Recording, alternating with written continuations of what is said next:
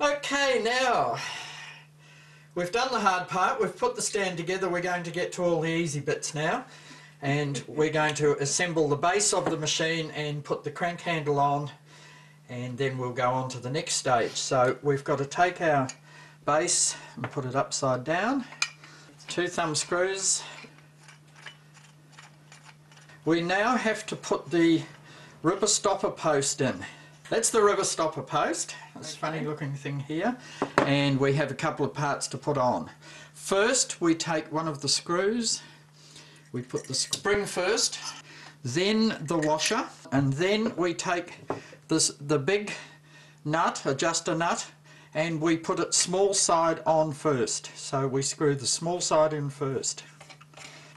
Screw that nut in about 1/2 to 3/4 of the way. We need to leave a little bit of slack to be able to get our cylinder in. Make sure that it's going backwards and forwards.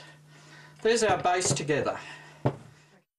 Our base is now assembled, and we'll put the handle on the wooden handle on the crank handle, and we'll put the shaft and the various washers into the crank handle. So we've got this new modified crank handle, great expense to the management.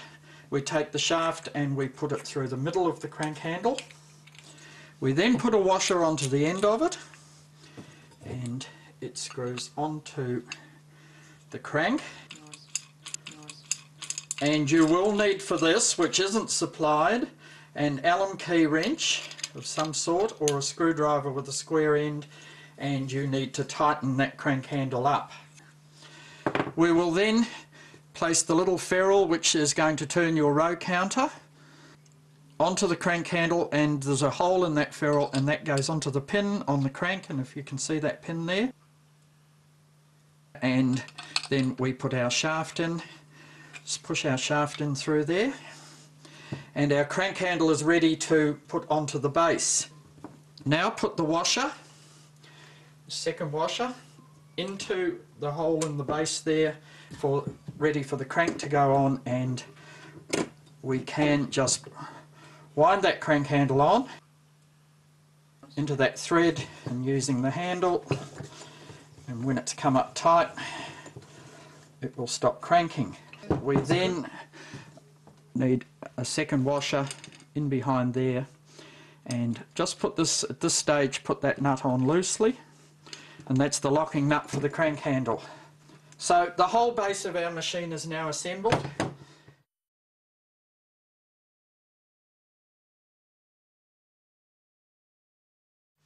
Right, we're now on to assembling our camshell, and as you can see the camshell has come with the pointer on it. It's come with the threaded screw on there and the spring holder. On the older model machines you will not have this automatic heel lifting apparatus, so just please disregard this piece if you have one of the older black machines. But for this new green machine, this is the needle lifting apparatus, and we'll put that on first. Right, we're going to put together now the uplift cam, so you need to have it facing upwards with that raised part towards the top, and you take the little cam and you put that in so that the path is also facing upwards.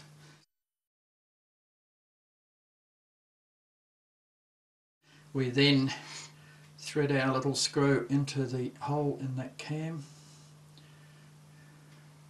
It's a little bit tricky, and just go gently with it so you don't cross the thread, and bring it about halfway up, about the halfway up position. That cam now slides into the camshell and is attached by the 2 little screws,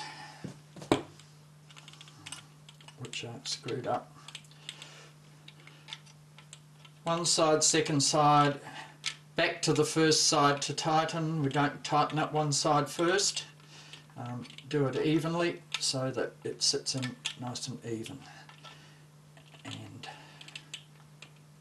there it is, nice and snug as a bug. Just test it and you'll see that that little cam lifts up into the path very easily. We now take our stitch cam, and this stitch cam is made for up to an 80 slot cylinder, 84 slot, it's okay. any higher number cylinders you will need one of the shallower stitch cams. We will also be making very shortly and putting on the market a stitch cam for 48 slot cylinders, 54 slot cylinders, so they will be available very shortly. Can also be used for 60. Spring first, then the V-cam, and then our knob facing down that way. Whoops, wrong way, that way. And just screw it down about halfway. Okay, apart from putting in the side cams, which we'll do when we finally assemble the machine, that's our camshell all complete.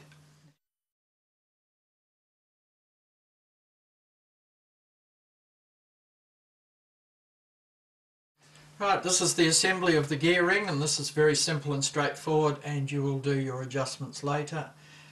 And we first take the gear ring, we need our yarn guide, and it must face back in that way, so onto there and back that way. If you face it around that way, you won't be able to knit. We then put the washer and the screw in. And my apologies for the silver screw, I actually lost the screw. Just proves that I'm actually not quite perfect. We take our yarn guide with its screw and washer, the washer on the screw and down into the yarn guide, through the hole in the yarn guide stem. We're not worrying about any adjustment at this stage, we're just getting the thing together. And we're putting the little nut on the back and screwing it up. Just finger tight at this stage. Just pull the little piggy tail back, that little piece is the piggy tail, and that holds the yarn in the guide.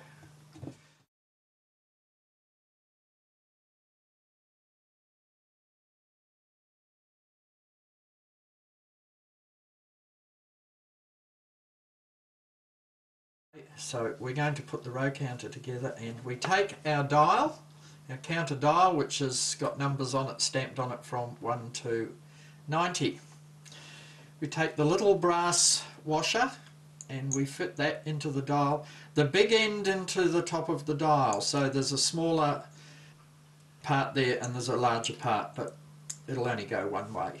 So that's stuck in there, the pointer on there, and you'll see why those ends match now. We then take the screw, which is the tightening screw or adjusting screw, which holds the pointer wherever you put it when you've undone it.